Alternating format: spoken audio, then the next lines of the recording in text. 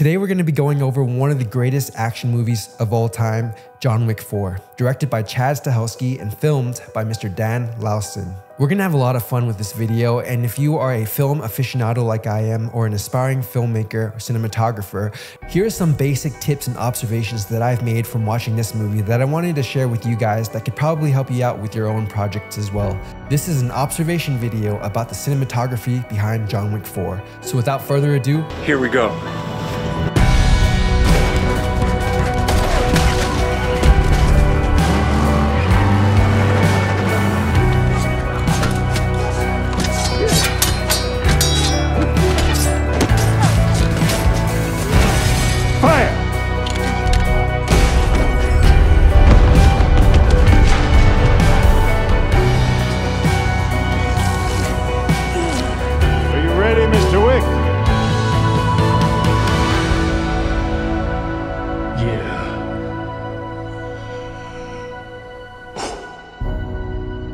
We're gonna get this bad boy started by shining a spotlight on the movie's DP, Dan Laustsen. He is a Robert Award-winning cinematographer. It's basically the Danish equivalent of the Oscars. In regards to notable work, he was the lead cinematographer for Guillermo del Toro's movie, Shape of Water. Shape of Water was so beautiful that it actually won Best Picture for the Academy Awards in 2017, and is one of my girlfriend's personal favorite movies to watch. Aside from that, Dan's also been the DP for Crimson Peak and one of my personal favorite movies, Silent Hill, with Sean Bean. Also, on a side note, Dan Laustsen has been in the cinematography industry for over 40 years, and it is only after 40 years where he becomes the lead cinematographer for John Wick 4. So I say that to tell you guys this: stay in it, keep pushing, and if you don't stop, you will get there. Dan Laustsen started as a film student in 1976, and this wasn't even his first career choice. So chase your dream, guys.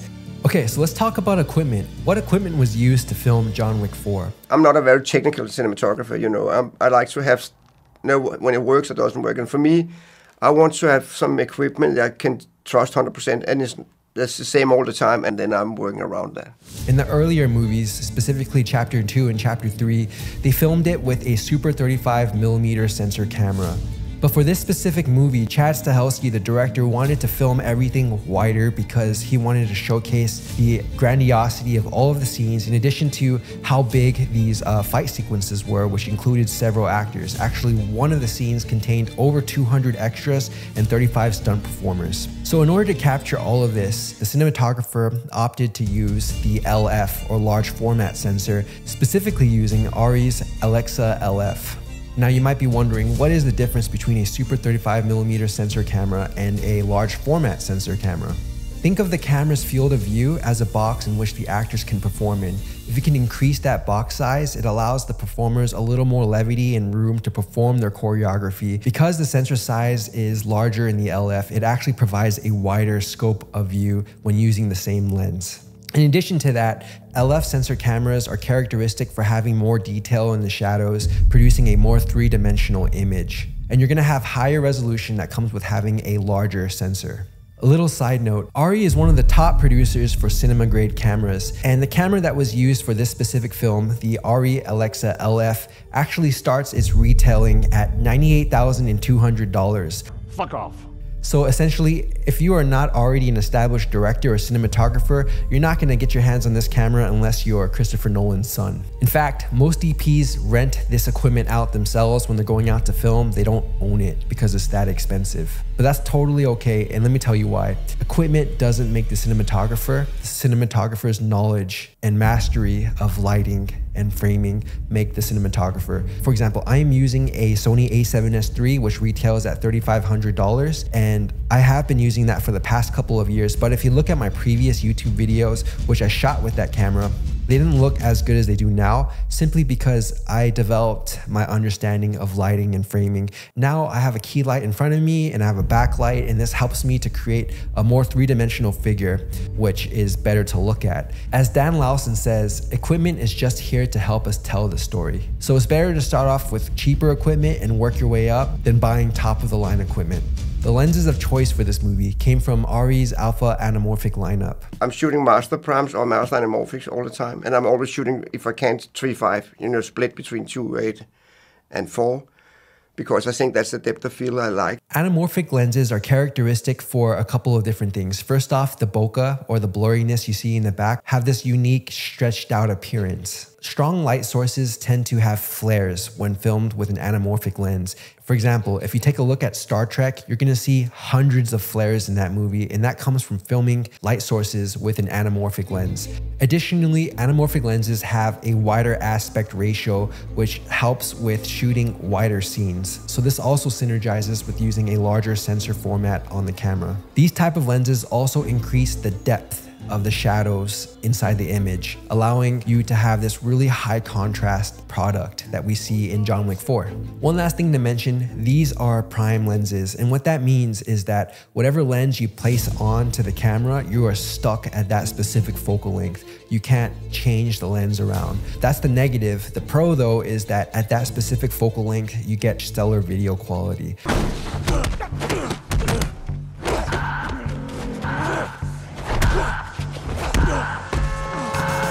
Which brings us along to the next section of the video, the method of filming for John Wick 4.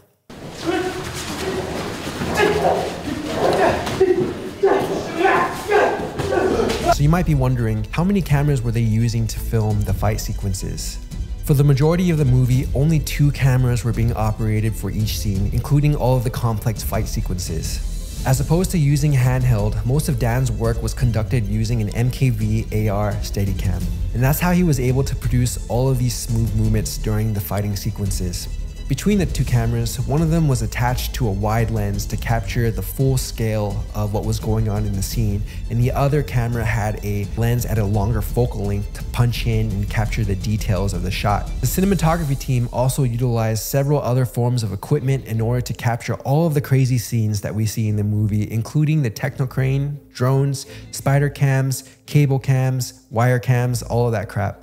Also, hundreds of lights of various types were utilized to light up all of the scenes, including the backgrounds and the characters. Now that we've briefly talked about the equipment and the methods in which the crew used to film this movie, I'm going to share with you guys some of the observations I made while watching this movie. This is the cinematic breakdown portion of this video. Now let me restate. A lot of these observations are very fundamental techniques that most filmmakers know, but that's okay, because despite these being basic techniques, they are actually still hard to pull off in practice, and they are very important to keep in mind when filming your own project. So let's go over these together and help us have a refresher and improve on our craft. Let's talk about shoot composition. Dan loves to film in wide angles. This allowed him to showcase the grandiosity of all of the film locations, and also to help showcase the sprawling and really drawn out fight sequences, of which there are over 14 in this movie. Filming in a wide angle is actually really unconventional and is a stark contrast to how fight sequences are filmed in many other action movies. Let's take a look at the Bourne Ultimatum series starring Matt Damon, or the Taken series with Liam Neeson. These movies are shot with a gritty guerrilla style that is very characteristic of handheld.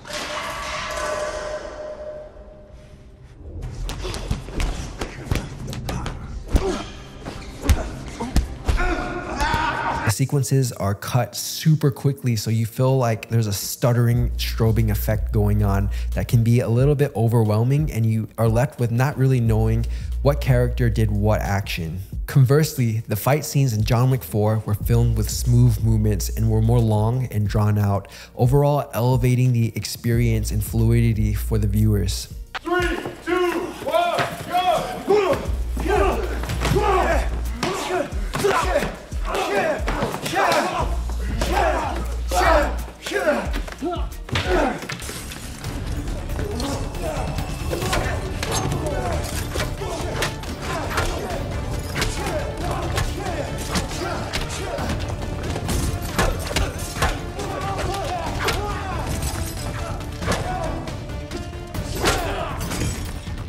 filming these fight sequences in one long drawn out shot is actually much more difficult to execute because it requires the performers to be on top of their fight choreography and blocking.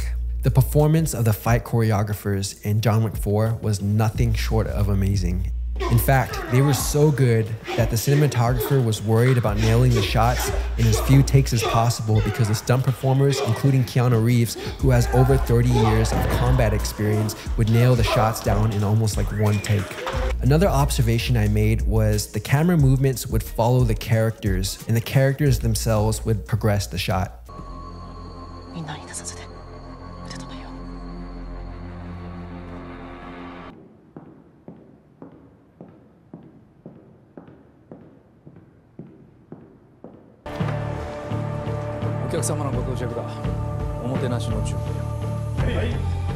What this does from a storytelling perspective is it places the audience in the point of view of the character that's in focus. Next up in shooting composition, let's talk about eyeline continuity. I'm gonna throw a line on one specific point of the screen and notice how your eyeline is continuously directed to this specific location.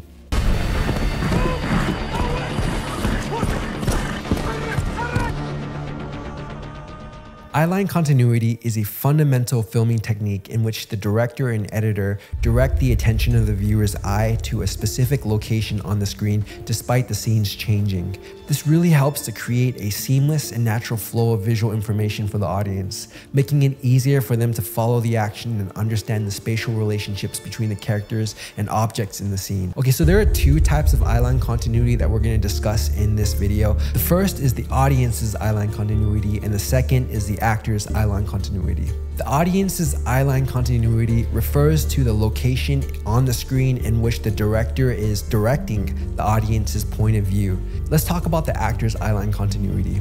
This pertains to how actors are directed to look at a specific location while on scene to make sure that the eyeline continuity of each character is consistent. So if one person is looking at a specific direction, the next scene should showcase what they're looking at. In this clip, notice how Winston is looking down at an object.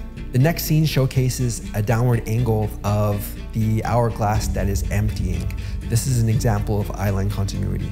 One more fundamental technique I want to broach up upon is the over-the-shoulder technique. You see this all the time in conversations. In an OTS shot, the camera first showcases one person's perspective while he's talking, typically over the shoulder. The next scene flips to showcase the other person's perspective. This is another fundamental technique that is used to showcase the spatial relationship between two people having a conversation. Akira, please tell my daughter that I look forward to our dinner.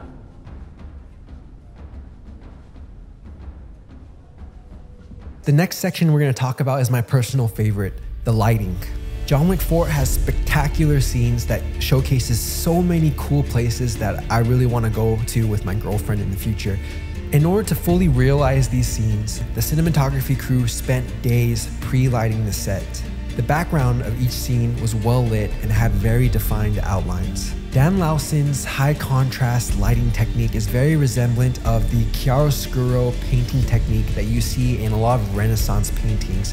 Chiaroscuro is a technique in which you contrast heavy shadows and bright highlights together to create a more three-dimensional image. For example, if you take a look at this subject right here where one side of the subject is white and the other side is black, if you place that on a background and you flip the background colors, you're going to notice that the subject of focus really pops out on screen, and this is kind of how every scene in John Wick 4 looks. When you take into consideration how enormous some of these scenes are and how many actors are performing at any given time on the set, the lighting setup that went into each scene was super complex, to say the least. Due to the fast-moving action and to allow the performers space and flexibility, the light fixtures had to be placed far away and not on the floor. To throw another wrench into the mix, the lighting that you see on screen isn't necessarily the lighting that the actors were seeing during production. So Dan had to focus on creating practical lighting for the actors to be able to see their movements while on screen. So mixing the two was a really difficult endeavor, but he pulled it off. Since the movie was largely filmed at night, all of the light fixtures had to be quickly dimmable so that they can adjust the exposure while the characters were moving. The cinematographer crew utilized several LED fixtures for the fast-moving shots, and for the more established shots for scenes that they would stay within the pocket for, they would use these huge lights, T12 and T24 dyno lights. Let's talk about character lighting. John Wick 4 is known for creating dramatic lighting. To pull this off, Dan Laustsen was a huge fan of single-source split lighting on the characters. If you notice in each of these scenes, one side of the character's face is completely lit up and the other side is dark. I'm afraid you've come a very long way for nothing. You came close. Today. Too close. You put her in danger. Where this ends, the table will never stop. You know this. Unlike conventional filming techniques in which there's a key light and also a fill light, the crew was able to get away with a single source split lighting because the background of each scene had so much backlight that it would create a hairline on these characters, which allowed them to punch out from the background. They failed to see how laying waste to Continentals is getting you closer to killing John Wick. Now, if you look at my screen where I'm talking directly to you, you can notice some light in the back of my shirt, and that is the hairline. That allows me to pop out from the camera. Obviously, the way that they're doing it in the film is top of the line professional. Let's take a moment to appreciate the efforts behind the complex lighting design that we see during the nightclub fight scene between John Wick and Killa, a member of the High Table.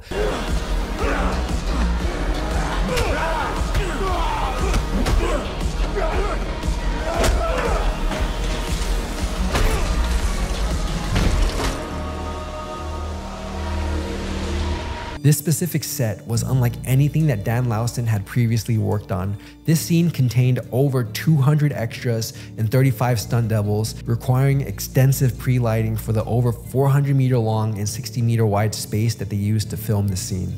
Nonetheless, there's actually one additional scene that raises the bar even further and is probably one of the most amazing technical light achievements that I've ever seen in cinema, and it's the sunrise shootout scene that you see at the end of the movie. All of the light that you see was artificially created.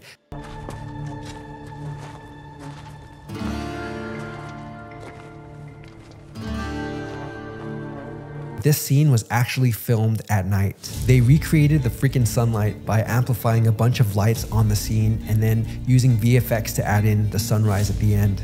Here's a quote from Dan. "We needed to shoot that night for day, as the only way we could control the sunrise was by hanging many vortexes on a big rig above the church. We then used a large crane with 4 16K dynos with full CTO on to create the sunrise as it was slowly lifted, and then the visual effects team helped with the background. I'd never done anything like that before. I don't think many have. It was such a crazy idea." So how does the lighting affect the mood and atmosphere of the movie? Due to the high contrast nature that this movie was filmed in, it creates a very dramatic feel. Characters are lit with split lighting.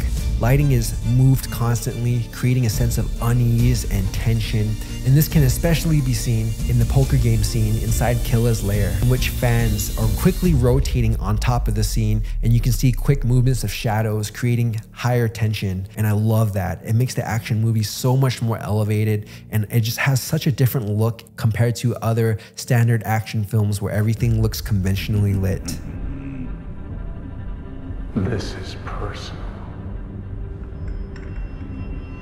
I sense tension here. Chiaroscuro lighting is by far one of my favorite techniques due to the high contrast nature, which produces innate dramatic qualities in paintings and movies.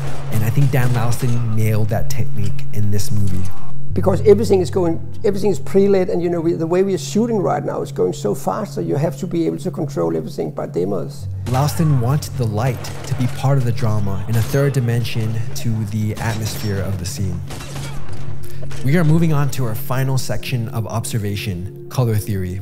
Now, if you watch John Wick 4, one thing that makes it stand out is its hyper-realistic coloring. I think the problem is right now, everybody using the same kind of lights, so every movie is starting to look the same. While the second and third films were mostly shot in New York, The director Chad Stahelski wanted to expand the vision by finding suitable European cities. As a result, many of the shoots were conducted in Berlin and Paris, among other locations including Jordan, New York, and Japan. The cinematographers used the different color palettes to create a sense of world building. Each specific location had a unique color palette. For the Paris scenes, steel blue and 2800 degrees Kelvin tungsten were the primary colors. If you look at the Japan scenes, bright blues, pinks, reds, and greens were the primary colors. While color was often used as a stylistic choice, color theory was also used to help with the narrative of the story. Let's take a look at New York throughout the stages of the movie. Before the Continental was raised in the beginning of the movie, New York was cast in a twilight look as if dusk was setting. After the Continental was destroyed, all scenes in New York have a dead look.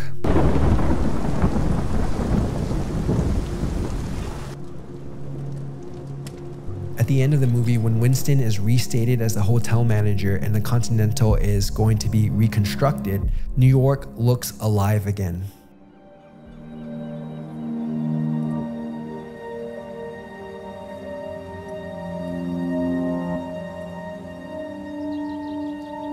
The lead colorist for this film was Company 3's senior colorist, Jill Bogdanowicz, who also worked on Mike Flanagan's The Fall of House Usher and Todd Phillips' Joker.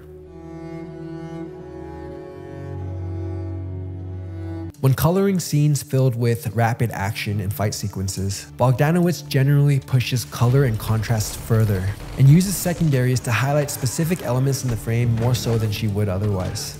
Here's another quote from her. "You want to make sure the audience really feels the movement and catches all the details when everything is going by so quickly. We'd use contrast and power windows to accentuate the shapes and details so we could help direct the viewer's eye, so they don't miss a sword or a gun or some specific movement in a complex fight scene. Essentially, we're not just augmenting the color, we are using color to accentuate the choreography." Seeing all the variety and contrast of colors in John Wick Chapter 4 is reminiscent of playing a hyper-realistic video game. As a viewer, you are plunged into a hyper-realistic world where everything is just that much brighter, that much darker, and that much more colorful.